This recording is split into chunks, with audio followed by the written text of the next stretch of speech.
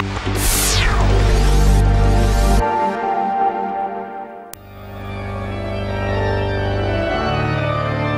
are not scenes that modern Germany is used to seeing.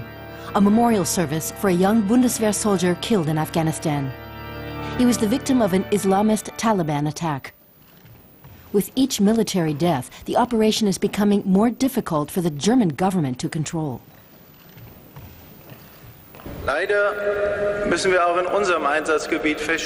Unfortunately, we have come to realize that the security situation in our area of operations has become more critical. Therefore, our soldiers have to not only protect, aid and negotiate, but they also have to conduct combat operations. Combat is a word the German government has previously made a conscious effort to avoid using.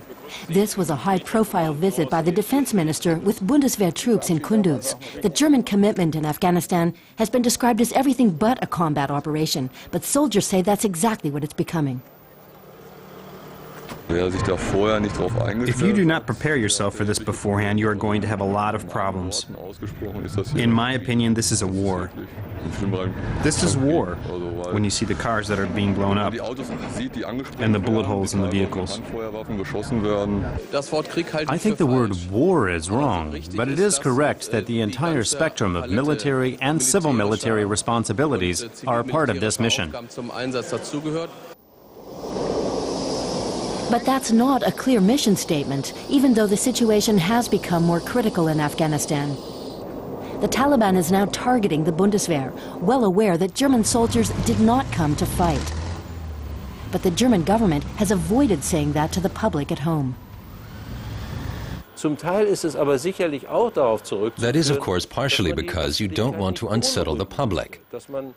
That's why the situation is not presented the way it really is, namely dangerous. This is a military operation, where the lives and welfare of the soldiers are being put at risk. It's not just drilling wells and building bridges. But the operation has not been sold that way to the German public. So far, protests against the operation in Afghanistan have been small. But with the German death toll rising, the impression is growing that this reconstruction mission, designed to bring stability to Afghanistan, is much more costly than anyone expected.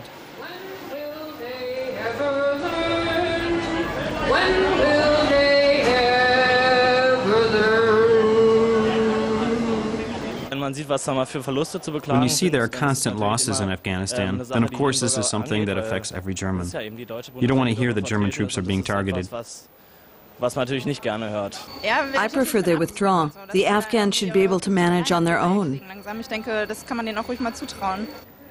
I think we shouldn't have sent our soldiers there, but it can't be changed, and we can't really withdraw anymore. It's a mood the radical opposition Left Party is taking advantage of.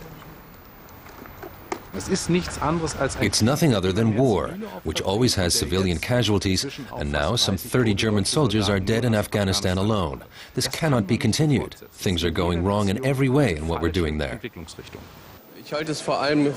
I think it is tasteless to politicize the civilian victims and the fallen German soldiers in an effort to criticize the operation in Afghanistan.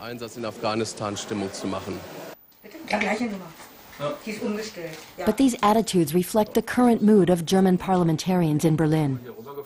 Even supporters of the operation now admit they underestimated the scale of the mission. Some are now calling for a general debate on the goals of the operation before the mission's mandate is extended. It starts with the fact that the international community doesn't have a clear, unified strategic goal.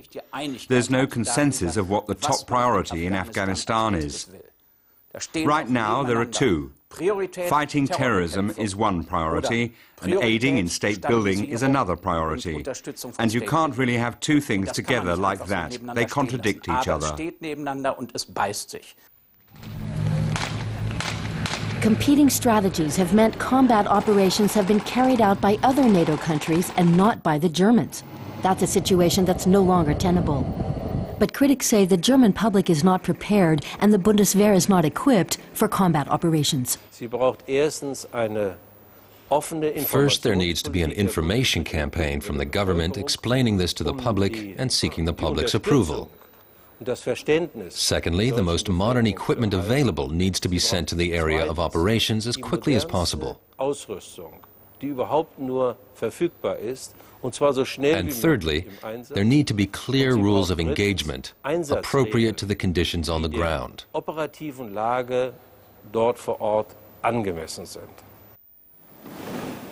Each funeral increases the pressure on the German government. But the politicians are biding their time, and that's leaving German soldiers in Afghanistan in the lurch. The recent spate of attacks against Bundeswehr troops are dragging the Germans into the fight.